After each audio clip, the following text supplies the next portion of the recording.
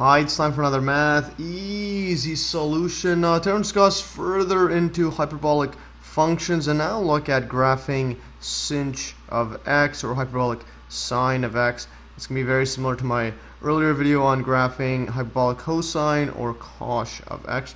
So let's just jump right in. So what I'm going to do is I'm going to let y equals to sinh of x like this. And now first thing we're going to do is, well, recall the definition of sinh is just equal to e to the x minus e to the negative x, as I showed in my earlier video. So that's just a definition. And now what we'll do is, first thing that I like doing is taking the limit as x approaches infinity of y, which is sinh of x. Now this equals to, when we put that inside, we get limit as x approaches infinity of e to the x. But now what I'll do is I'll flip this as usual, what I do, just so it's easier to deal with. So 1 over e to the negative, 1 over e to the positive x, just to get rid of that negative sign, because we're going e to the infinity like that. So what we'll do is, again, I'll just put a note here. Note that just with exponent properties, e to the negative x, this equals to 1 over e to the x, like that. And you can learn more about the exponent laws in my earlier video. So now we have this one there. Now as x approaches infinity, here we get an e to the infinity, that just goes to infinity. Now here we get a 1 over infinity, which approaches, well, 0, like that. So what we have is infinity minus 0 divided by 2, and then that just infinity divided by 2 is still infinity. Doesn't matter if you divide infinity in half, it's still infinity. So it reaches positive infinity like that. Similarly, when we look at limit as x approaches to negative infinity of y, which equals to limit as x approaches infinity, negative infinity. But now since we're dealing with a negative, I want to flip over this one so it's easier to see where it goes. So we're going to put this 1 over e to the negative x, like that. Just flip that over, minus this one, which is going to remain at the same because of this negative there. So we have e to the negative x, like that, over 2 is what I like doing here. So now we have a 1 over infinity, the negatives cancel. So this is a 1 over infinity goes to 0. Here we have just, because the negatives cancel, this just goes to infinity, like that. I'll get rid of the line there. Okay, so I just wrote it a bit better, like that. So now we have 0 minus infinity divided by 2, but now we have a minus, so that just means it's going to be the exact same thing, but with a negative sign, so negative infinity, like that. So that's very, very interesting. So from the left side it goes to negative infinity, and then on the right side it goes to positive infinity. So now the next step we'll do is look at the critical points, and you can learn more about graphing following the guidelines that I showed in my earlier videos on guidelines to sketching curves. You can see those, and I'll put the link in the description below. Yeah, if you want to go in a more step-by-step method. This is what I like doing. I just like doing finding the limits to infinity and then looking at the critical points. So first thing we'll do is find the derivative y prime equals to, well, dy over dx. This just equals to, when we look at it, the derivative of sinh of x equals to, well, e to the x derivative is just e to the x minus, and now we have, yeah, the derivative of e to the negative x. Well, that is e to the negative x, and then the negative goes down, but since we have a minus, yeah, the negative becomes a positive there. And then again, there's that divided by 2. And now this just equals to, well, cosh of x by definition, as I showed in my earlier video. So very interesting indeed, like that. And also now when we take the second derivative, we have, this is in Leibniz notation, d squared over dx squared, like that.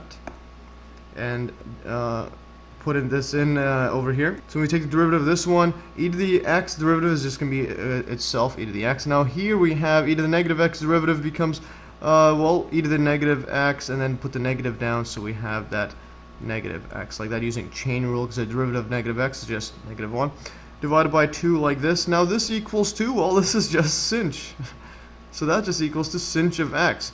So which equals to, well, y. That just equals to y. So that means y is equal to y double prime the second derivative. Very interesting.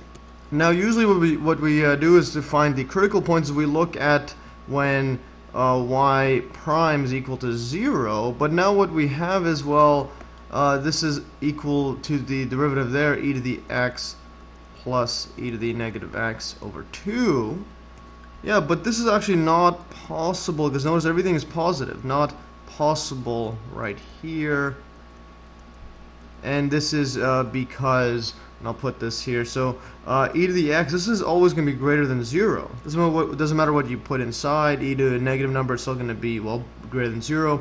And now here, e to the negative x, same thing, it's going to be greater than 0.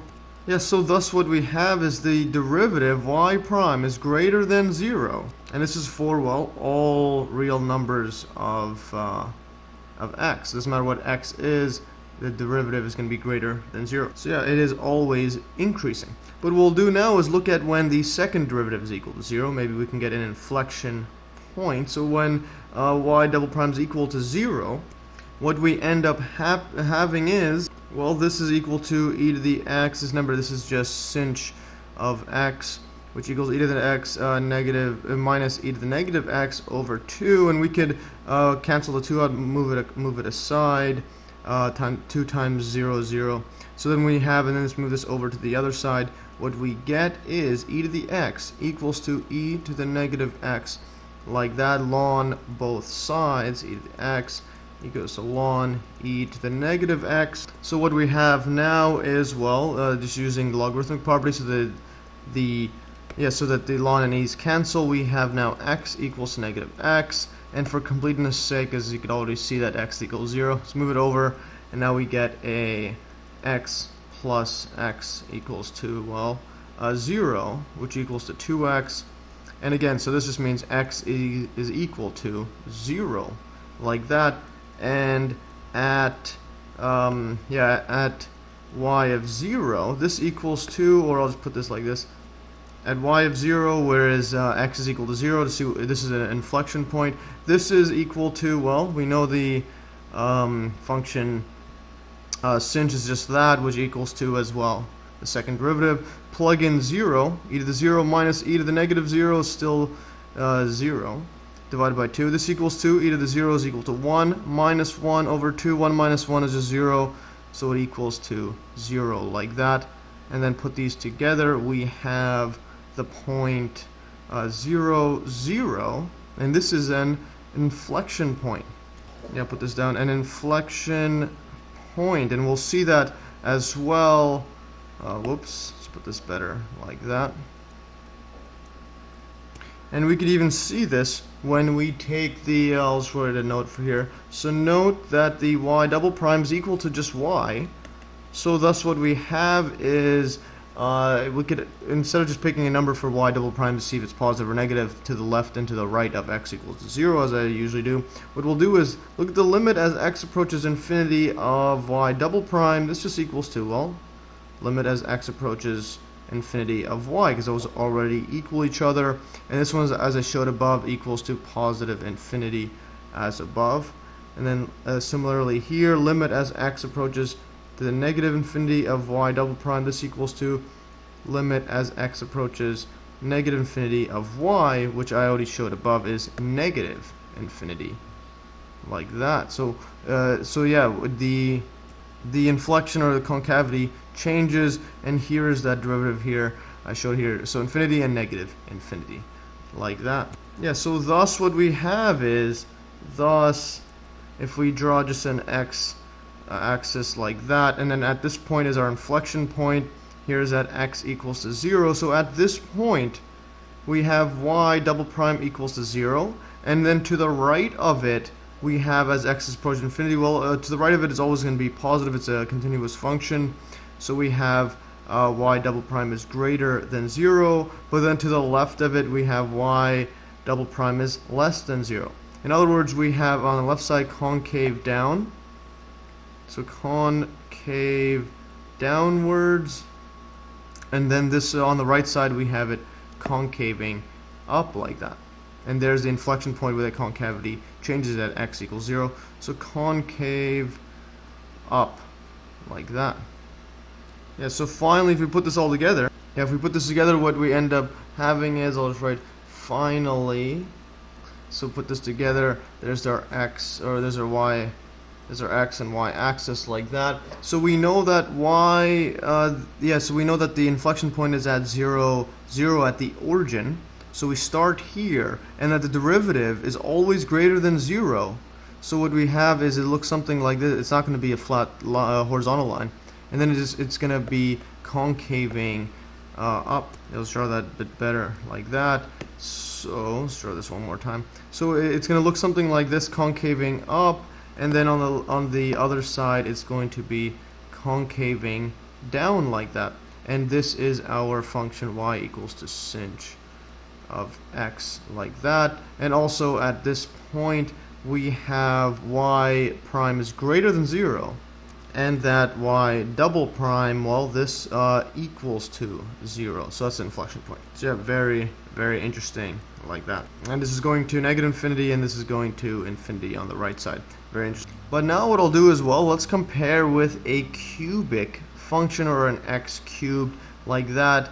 Here I've graphed it with Desmos calculator like here.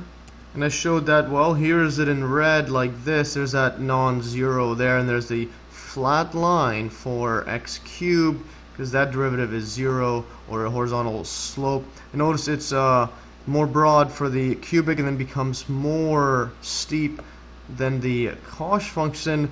But this is a note for only small values. So at x equals to 0, the slope is 0 for x cubed, whereas the slope for the sinh x is greater than 0.